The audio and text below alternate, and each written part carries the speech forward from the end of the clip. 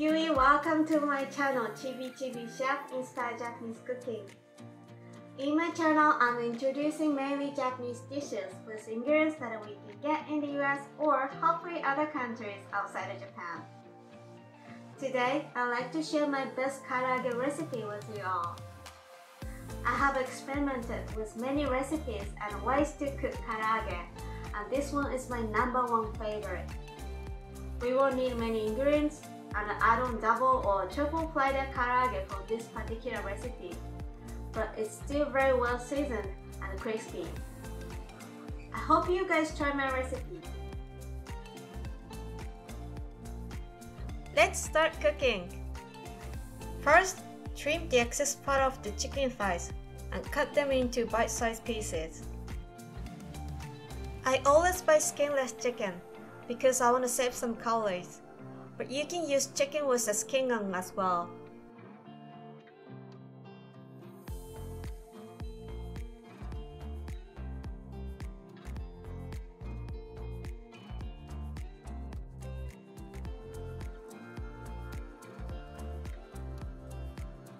Then mix the chicken with salt and pepper in a bowl first.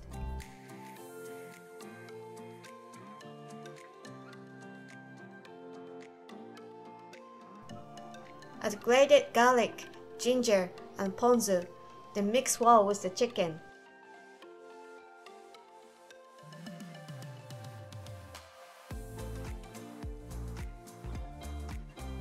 I use ponzu this time because the acid in the ponzu makes the chicken tender. So we don't need a soy sauce or sake, and let the ponzu do all the work.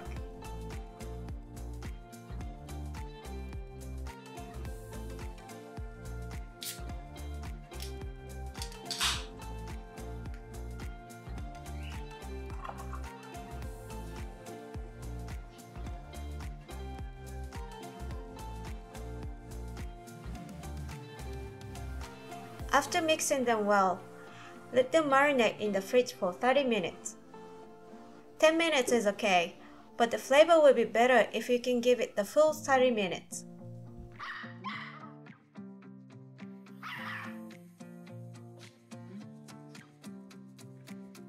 Then take the chicken out of the fridge before cooking and wipe the excess liquid off around the chicken with a paper towel. If you want to make a really crispy fried chicken, please get rid of the excess liquid before breading. For the breading, I want to make it super crispy, but not too heavy. So I'm using cornstarch and water to make a beautiful crispy karaage skin. Using cornstarch instead of flour or potato starch will make the karaage much lighter but maintain the crispiness. In a bowl or on a large plate, add a half cup of cornstarch and a 1/4 cup of water together and mix them to make little flour bubbles like this.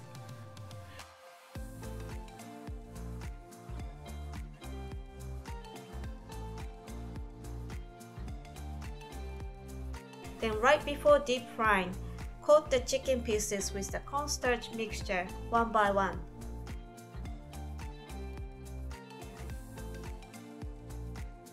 If the chicken has excess liquid, the breading will be watery, so wiping the excess liquid off is very important.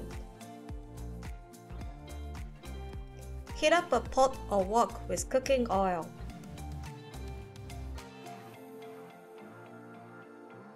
To check the right temperature, drop a piece of your cornstarch mixture into the oil, and if it makes bubbles inside the oil and rises from the bottom to the top oil surface quickly, the temperature is correct. If the cornstarch piece turns too brown too fast, it means the temperature is too high. Then gently dip the chicken pieces one by one into the oil to fry them for about 5 to 6 minutes. Do not fry more than 5 pieces at once since it will lower the temperature. Also avoid touching them too much in the first few minutes, and use a lid for the pot if you have it for your safety.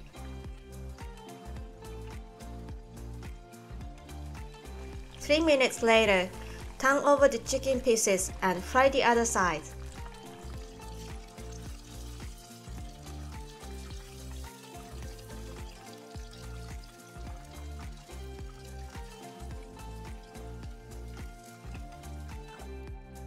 After frying for 5 to 6 minutes, increase to high heat and fry for another 1 minute until they get crispy. Take the chicken pieces out before they get burned.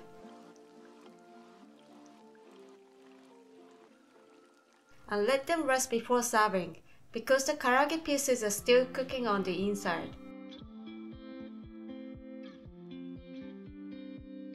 I prepared a garnish of thinly sliced green onions for my karaage this time.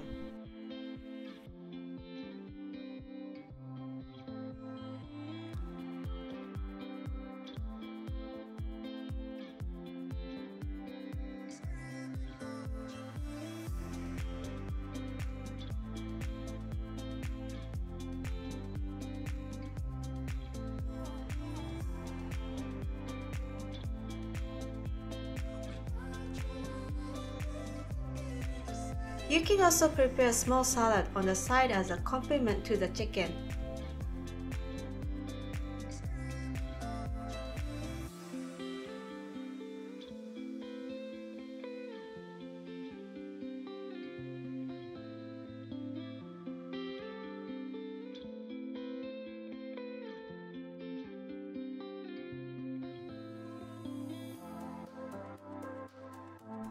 Adding karaage to this Japanese curry dish is another amazing and tasty meal. It's a great comfort food and it's very filling and satisfying. It's definitely calorie heavy, so save it for your cheat day because it's wonderful.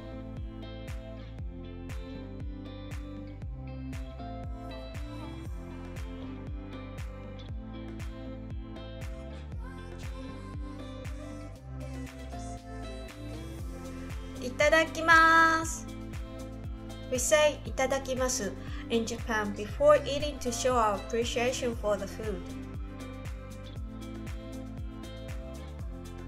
Now I need to crack open a beer again to pair with this one.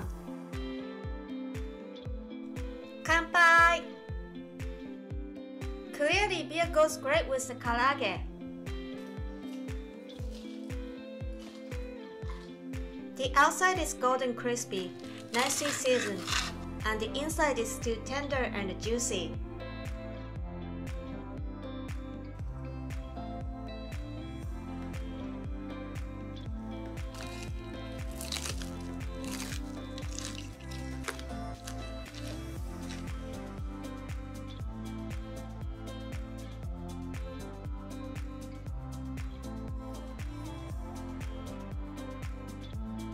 Thank you for watching, and I hope you enjoyed the video.